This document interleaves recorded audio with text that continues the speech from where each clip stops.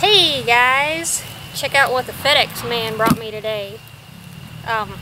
If you guys watched my channel at all before, you know that I've got a real bad back and I shattered 7 vertebrae, damaged 14 discs, damaged the crap out of my spinal cord.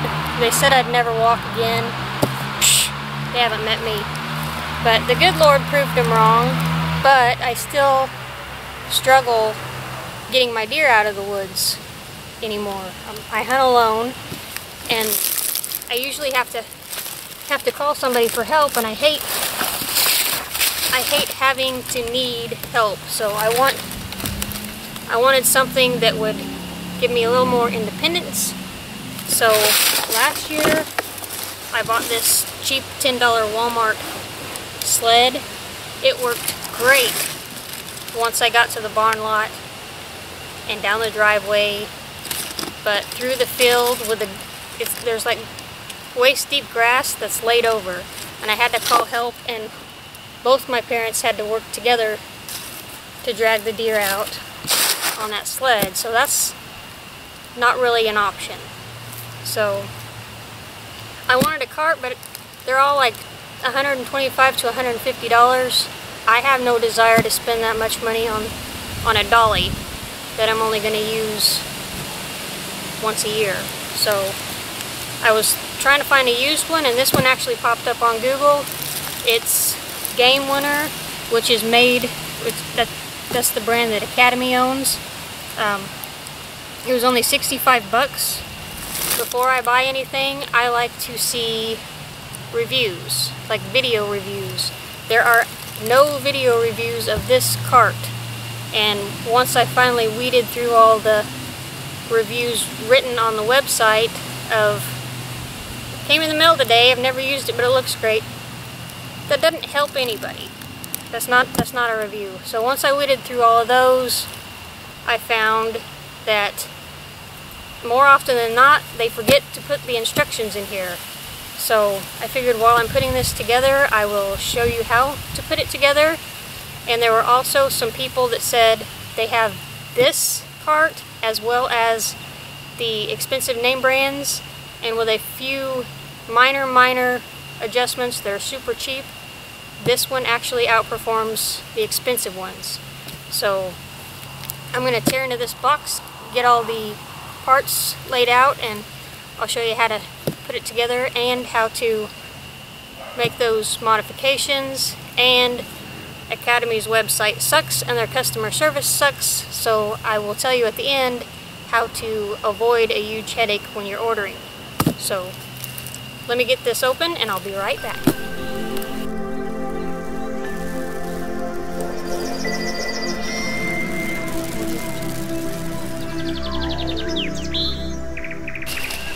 Alright guys, well the biggest beef on the reviews was that they didn't include any instructions, and when they contacted customer service they would be like, you need to email, not call.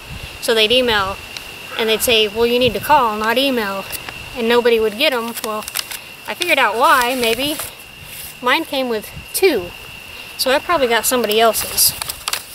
And I've noticed in their instructions, I just skimmed through them, and it doesn't say, it comes with 4 washers, and it doesn't say where those washers are supposed to go. So I didn't look at all of the instructions because they're not very well written and they don't include all of the steps. So I'm just gonna figure it out. Alright, your handle is the piece with the rubberized foam non-slip grip. And this straight bar, one end has plastic little caps, so that would only mean that the handle has to go this way. And it says on the website that you can reverse the handle, so I guess if you want to pull it, it needs to be bent towards you, and for whatever reason, if you wanted to push it, it needs to be bent up and away from you. I plan on pulling it, or pulling it. So slide that into place. There's two sizes of latch pins. One of them's like a more of a half moon and one of them's more square. The smaller half moon one is what we're gonna want.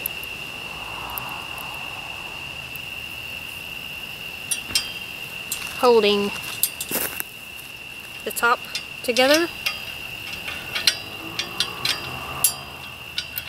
And I didn't, maybe I should look here.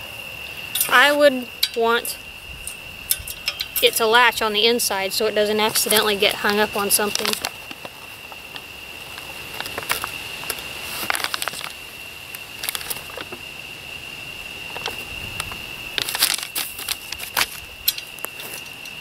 And one review, these are, to me, they seem like they're pretty decent. One review said that these fell out while he was pulling it. I'm thinking maybe he had it flipped around the other side where maybe a piece of brush caught it and opened it up. But you've got to put quite a bit of pressure to get that to open, so I don't think that's going to be a big issue. There were people that said because of that, I'm going to put it on the back side so it'll make less noise and not be in the way of the deer. The loop on the back side of the bar. But there was a lot of people that said they saw that review and because of that they threw these away and bolted it, used nuts and bolts, like I think they said 1/4 inch to secure these. And this is made to be taken down really easy, so you can, if you have a car, it'll fit in your car. I mean I have a truck, but I don't want it being visible sticking out of my truck since I park on the road. So I would like for it to be easily disassembled. I would like for it to be easy to disassemble and fold it up. So if I need to, I can stick it in the cab of the truck. But if you use nuts and bolts instead of these pins, you're going to have to bring a socket set with you. And I will play around with this. It got dark real quick, but I'll play around with this tomorrow and see before season if I need to replace those. But just by looking at them, and I mean they feel pretty stout to me, so I don't think that's going to cause an issue. Now, I do need to read the instructions, and I'm going to be right back because I came over here to get in the light and I left those connecting bars over there. Alright, now now that I look at the connecting bars, before we put those on, we're going to need to put the bottom on. So this curved part, the way the handle curves, is going to go back towards you. And then this other piece, the bottom piece, it's like this, but shorter. We're going to take that and make a bunch of noise with it. We're going to match these holes up with these holes. And the silver bar here is our axle. So we're going to run that through.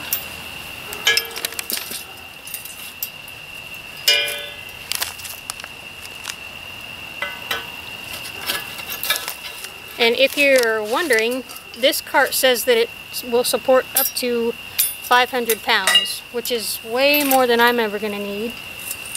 Maybe. I don't know. They started drawing elk tags this year in Missouri, so. But on a regular day, that's way more than I would ever need. But it seems like all the if you guys hunt elk or hogs or whatever, it seems like the name brand ones, the more expensive ones, were like 330 pounds. So you may take that into consideration when you go to buy one of these. Alright, we've got the bar on. Now we're going to take our wheels. These are 16-inch, and one huge selling point for me was the wheels are solid rubber rather than using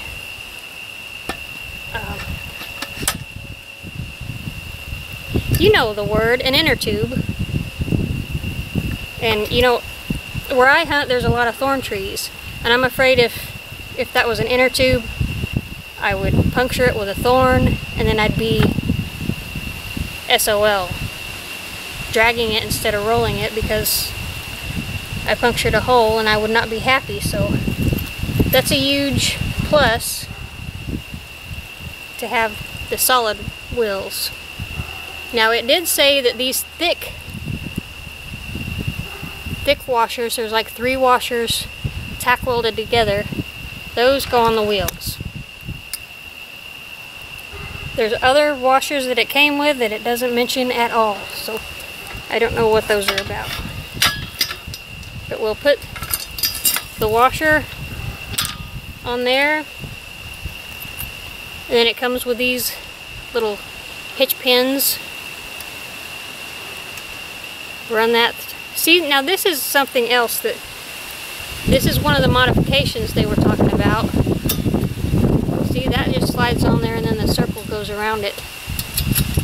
They were saying that the hitch pins that it came with would come out in the field, and then you lose them in the brush, you can't find them, and how are you supposed to get your deer back when your wheel won't stay on? But in all honesty, that somebody had posted a picture of his and it looked like the kind that looked like a bobby pin, like a hairpin. That's what they looked like. So it looks like maybe they've changed that because it goes right in that circle and it does not look like it would easily be able to come out. But like I said, I'm going to play around with this, and if that is an issue, I'll replace it with a cotter pin. I don't really want to do that because that would, again, make it hard to take it apart, but if that's what we got to do, I'll worry about taking it apart when the time comes.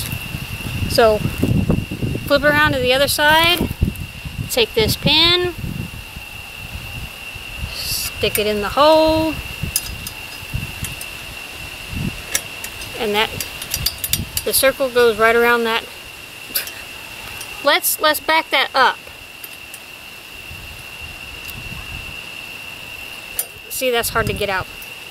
What you might consider doing, I don't know, this might not be your thing, but what you might consider doing before you put the pin in is maybe put the tire on. Might be a good idea. Who knows?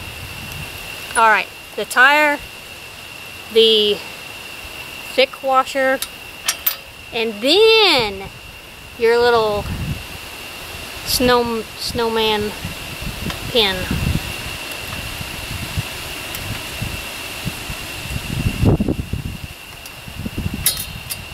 And some of the reviews said these tires reek horribly and it'll scare away the deer, and the whole thing's not worth having because the tires reek.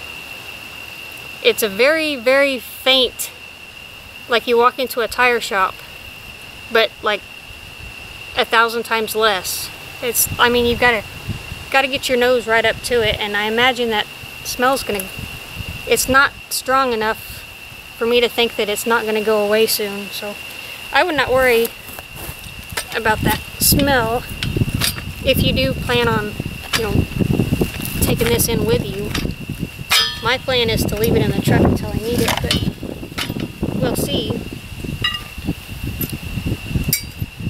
Okay, now you've got 2 of these curved bars. the sun went down and I was trying to get this done in the good light, but I hope you can see what I'm doing. They're the same on both ends, so what you'll do is take this. Let me make sure that I would think it would go on the outside so there'd be more room for your deer, and that is correct.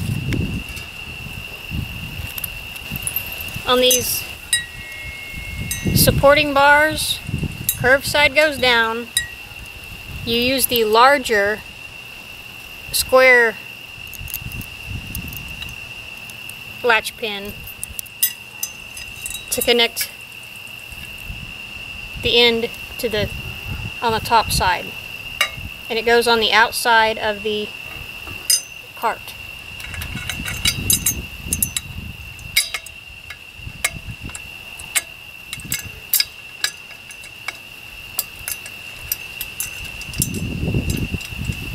And again, I'm going to flip the curved part of that pin to the back.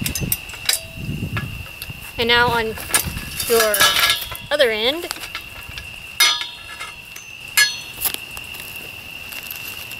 okay, on the bottom side, this piece will go in this little notch here. And then you'll use your small latch pin to secure that.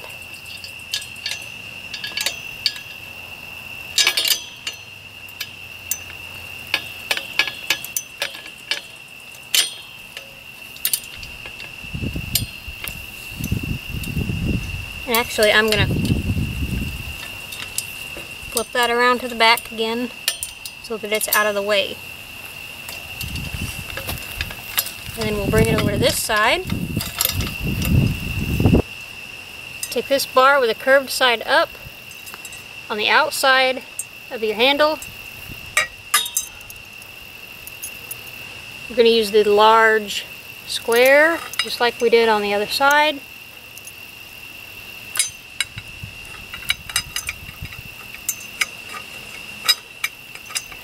I'm trying to stay out of your light. I like to put the curved part on the back end so it's out of the way of the deer. And then again, we'll come down here and put the bottom in this groove with the small latch pin.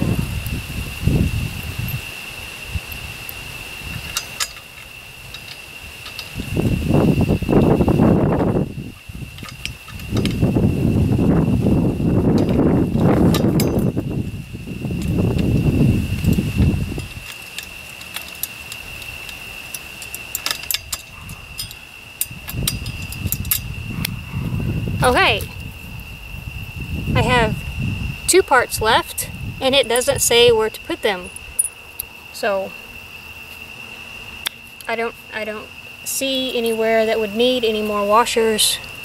I understand why the wheels would, but I don't understand why they didn't even include those in the instructions. So I guess those will go in the junk drawer. Alright, one thing that people said to modify, the lighting really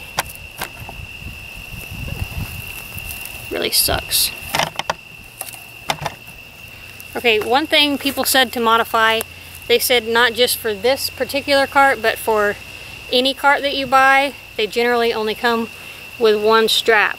So for like $5 at the local farm store, you can get a cheap ratchet strap.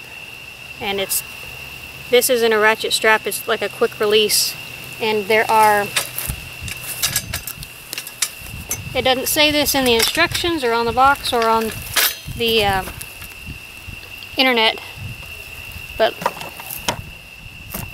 if you can see, there are 2 of these, 1 on each side, that appear to be made for a strap to go through. So the strap that it came with is going to fit in there, and otherwise, I mean, you can use rope, paracord, a $5 ratchet strap, whatever. And the modifications that other people had, other than the strap, there was one guy that said he didn't have this brand. I was asked, his terrain is a lot similar to mine, so I was asking him how well his worked, and he said he put 2 wheels. He bought 2 more wheels and made it a dually for dragging it through the woods. Not, I'm gonna need it more in the tall hayfield that's laid over, but if you're dragging it through the woods, that might be something that you need. I'm not sure, but that's what he did. And people said to use nuts and bolts on here because one person had the latch pins come out. I don't really see how these latch pins are gonna pop off unless he had them flipped around and a branch caught them just right. But I really don't want to put nuts and bolts to make it harder to take down. So other than that, they said the wheels needed cotter pins instead of the pins that they came with, but it looks like they've changed the pins that everybody's griping about, so I don't think that's going to be an issue. But if it is, I will let you all know, and I'll do an actual in the field use review come November, hopefully. But here it is. Now it weighs, I think they said around 25 pounds, but I mean, it feels like it weighs 1 pound pushing it around. Can't see how well.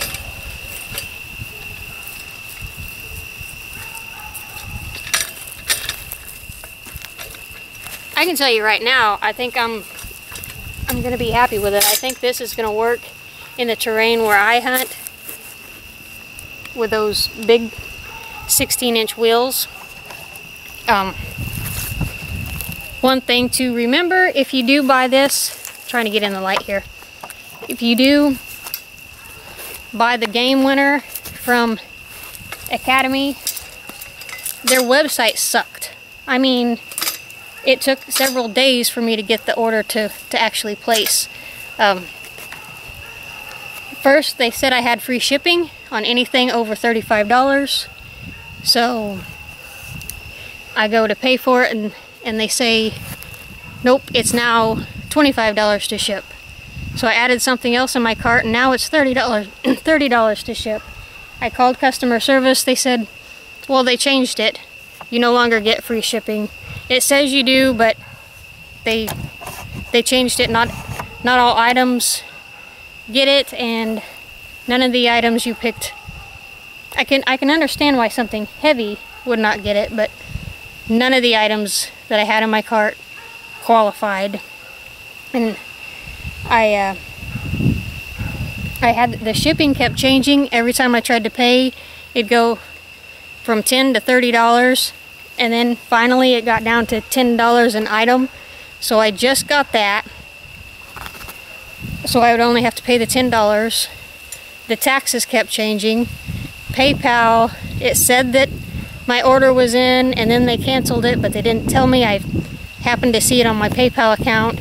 Tried to call customer service, and before I even got to talk to anybody, a recording said, if you used PayPal, then we're canceling your order, and if we accidentally charged you multiple times for one order, we'll cancel that later too. So they were like trying to charge for the same item multiple times, and it was very hard to deal with customer service and to get this ordered. But I think it will be worth it now that I see it all put together. So don't use PayPal. I tried it again twice and it kept denying it, so don't use PayPal if you're going to buy it, but that's how to put it together. I don't really think that it needs any modifications other than you need to add a strap. So come November, I'll show you how well it performs in where I hunt in the in the tall laid over grass, and I guess like and subscribe, and you know all of that business. But I will see you next time.